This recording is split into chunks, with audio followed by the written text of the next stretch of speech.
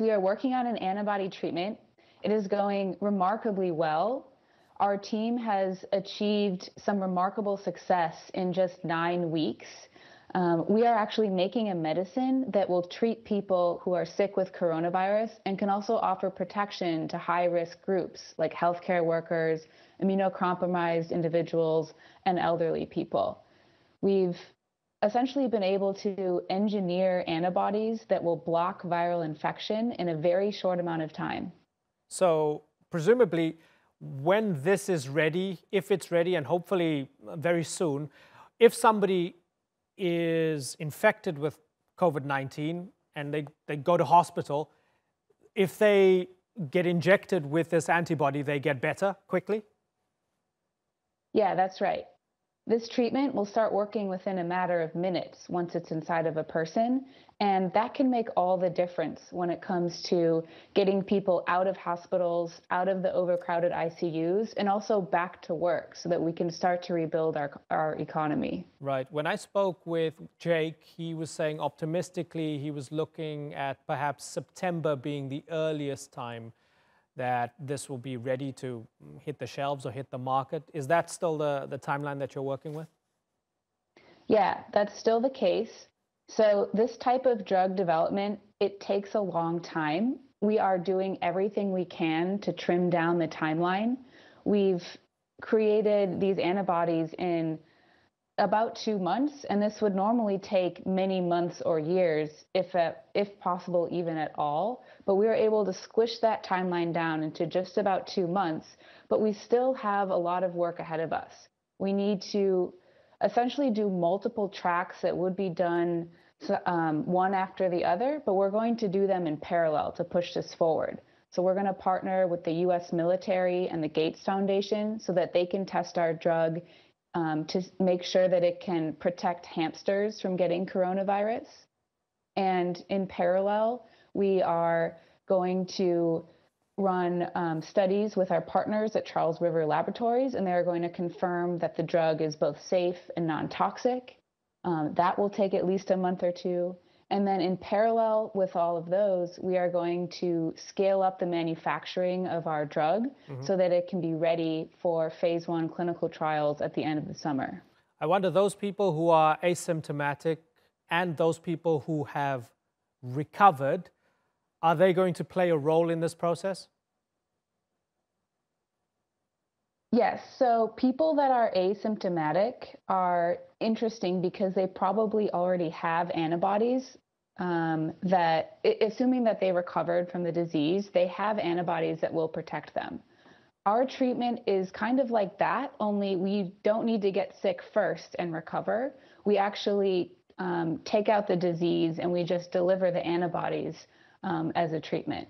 So this is going to be especially important for people that a vaccine won't work as well on, like elderly and immunocompromised. We can take advantage of the fact that we can just generate these antibodies and then administer them to people who are most likely to get sick or are already in the hospital. Sarah, people talk about this virus being a sort of black swan moment that hit humanity all at once, caught us by surprise. What have you learned personally about this virus, especially as you've been involved in the process of trying to develop a treatment? Yeah, I've learned that early surveillance is key. We started working on this at the end of January. We've been reading the reports coming out of Wuhan since the end of December, and by the end of January, we knew this was going to be big. Even though the whole world didn't know it yet, we were looking just at the daily newspapers coming out of China that we are seeing in the States, and we said, we need to do something about this. So we actually went back to literature, and we found monoclonal antibodies that people who had been infected with SARS 18 years ago actually produced in their bodies. And these antibodies were protective against SARS. So we took these antibodies back in January, and we adapted them in our laboratories so that they will fit very tightly with this strain of coronavirus and block infection. And having that head start before the global crisis exploded enabled us to engineer these medicines very quickly so that now we're actually ready to start scaling up manufacturing, and then testing them. So just to be clear, because SARS is a sort of cousin and closely related to COVID-19, you can repurpose those antibodies. Is that what you mean? That's right. Okay, That's right. So that looking forward, should we not be doing this now for every other possible scenario that we can find for other viruses that might hit us in the future, or even bacteria, if you like? Yes, we certainly can.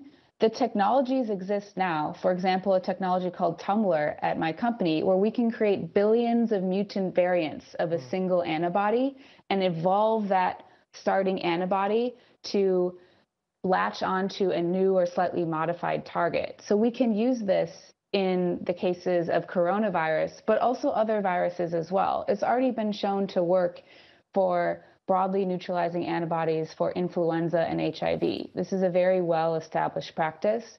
We also know that antibodies are particularly well suited for going after viral pathogens. For example, the Ebola crisis about 5 years ago, Ebola used to be a death sentence. About 50% of the people who showed symptoms ended up dying. But then once they created an antibody drug for Ebola, 94% of people who were administered the drug early upon showing symptoms were able to go home. So that's a game changer. And we wanted to make that drug for COVID-19. Sarah, you mentioned that you're working with the US military, you're working with the Gates Foundation. They're not short on cash. So I mean, at this stage, is the problem less about money and more about just being able to have the time to do things properly, to get things out there? The problem is twofold. It's money and time. Both are extremely limiting for us. From the time perspective, drug development, we just had to make a sober assessment that it just takes time.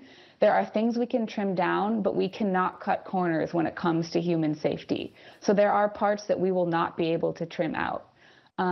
In addition to that, we are able to accelerate rapidly provided enough funding. And we do believe that governments around the world should pay for this as their responsibility to humanity.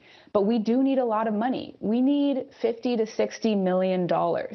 And that seems like a lot, but considering that the global economy is venting $11 billion a day, that's just a drop in the bucket. So we are looking for that money immediately to proceed. And as the numbers swell around the world, people get more desperate. Their fears become existential, almost apocalyptic. They start to gamble. Hydroxychloroquine, the malaria drug, and other things. People are taking supposed treatments by word of mouth.